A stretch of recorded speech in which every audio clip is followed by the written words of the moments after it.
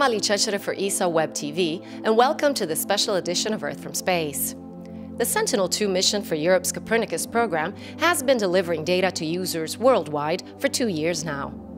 Initially designed for agricultural and forestry practices, Sentinel-2 has proven to be extremely successful in many other applications. Let's take a look.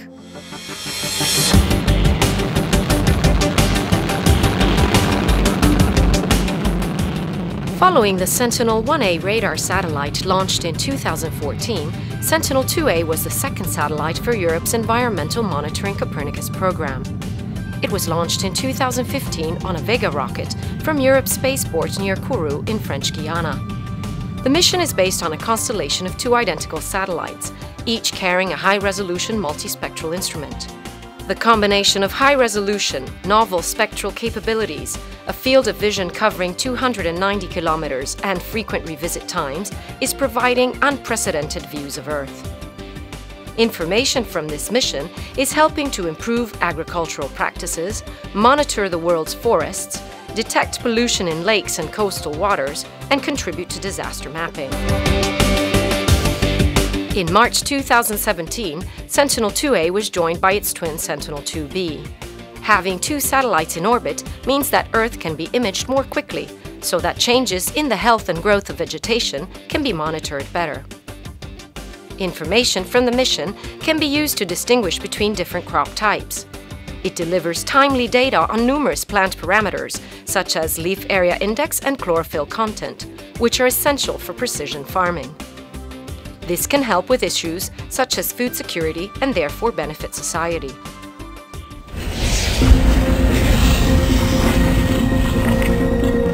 Frequent coverage is also key to monitoring disasters such as floods, volcanic eruptions, and landslides, so the mission plays an important role in times of crises. Sentinel-2 can also be used to manage natural resources to check rates of deforestation, reforestation, and areas affected by wildfires. Usually associated with ice and snow, Greenland fell victim to a large wildfire that raged for weeks. It was imaged by the Sentinel-2A satellite on August 8, 2017. The animation was produced using different combinations of multispectral instruments' 13 wavelength bands. It shows the fire in natural color, highlighting the flames of the burnt areas.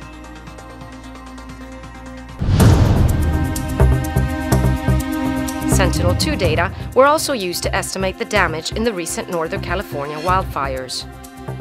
The satellite's instrument improves the monitoring of coastal waters. With this finer resolution data now available, scientists can properly analyze the water within 2 kilometers of the coast. For instance, Sentinel-2A recently captured an algal bloom very close to the Belgian coast. The algal species was most certainly not toxic, but it created foam on the beaches, which is a nuisance for fishermen as it makes their nets sticky and difficult to manage.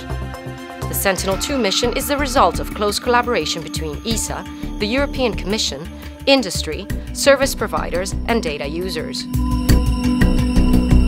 Designed and built by a consortium of around 60 companies led by Airbus Defence and Space, it is supported by the French space agency CNES to optimize image quality and by the German Aerospace Center DLR to improve data recovery using optical communications. With its multispectral instrument and wide swath coverage, the Sentinel-2 mission not only offers continuity, but also expands the US Landsat and French SPOTS missions.